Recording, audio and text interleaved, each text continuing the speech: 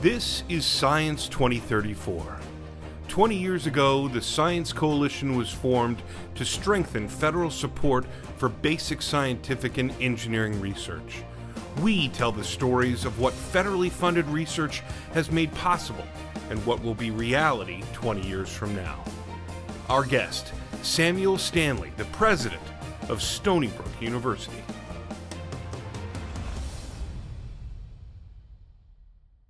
So we're really in the midst of an extraordinary paradox, where I think the opportunities and tools for discovery in science have never been more powerful. But the outlook for aspiring researchers is really very concerning. I think the reason is multifactorial, but the stagnation of research funding, the accumulation of more senior researchers in tenured positions, the nature of peer review, particularly with the reliance on track record on funding decisions, all of these contribute to a really difficult environment for young researchers. And I guess what illustrates it more than anything else is the fact that the average age of a first-time R01 recipient, and these are really the key grants from NIH, is now 42. That's a 6-year increase from the 1980s.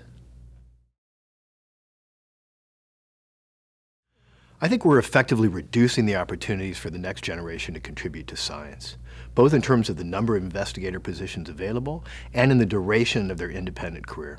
We know that individuals in their 30s and 40s are often at their most creative, and a system that relegates them to junior positions is going to rob us of that innovation and creativity. And the long path to becoming an independent investigator discourages bright people from choosing a career in research.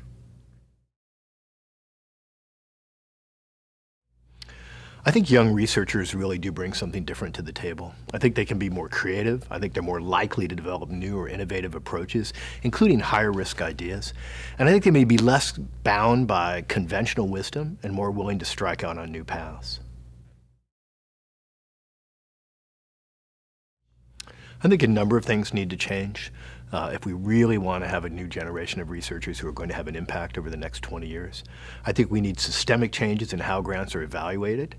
We need to change our expectations for younger faculty in terms of teaching and service, how we provide appropriate parental leave, how we incent successful established investigators maybe to mentor postdoctoral fellows and help them succeed in their first independent award. And we need more mentors and more young investigator awards.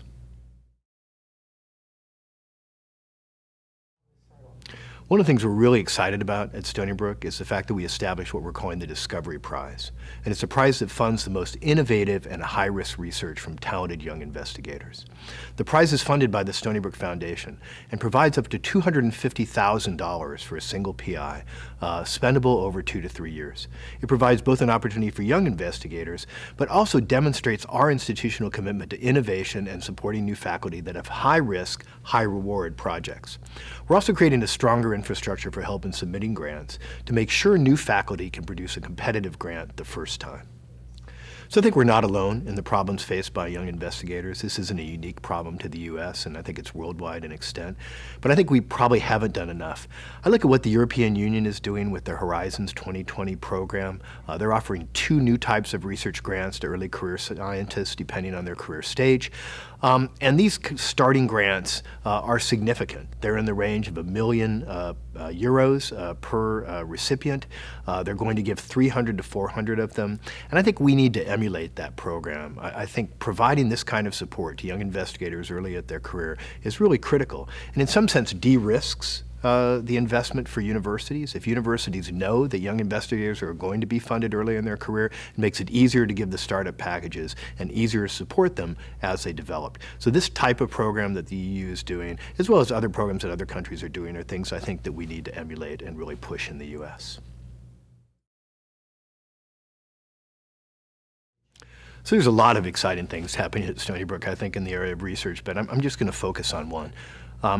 There's work that just was published by Lorna Rolls, who's one of our neurobiologists and her colleagues, that takes a look at ways in which you could enhance or down-regulate memories. And they've done work on mice where they found that a small infusion of acetylcholine, a neurotransmitter, in a very particular part of the brain can actually enhance a memory. But taking away that neurotransmitter, again, in a very small part of the brain, can actually downregulate memories as well. So if you think of diseases like depression or post-traumatic stress syndrome, the ability to augment happy memories, to make us remember things that are good and make us feel better, and also the ability to downplay memories, including things that could stimulate or could really augment post-traumatic stress syndrome. The ability to downregulate those memories as well, I think is very important. So this kind of research, this kind of tool that really could make a difference in people's lives, but was high risk, but as well as high reward, that's the kind of research I think we need to continue to encourage. And that's why it's so important that we have young investigators and have them engaged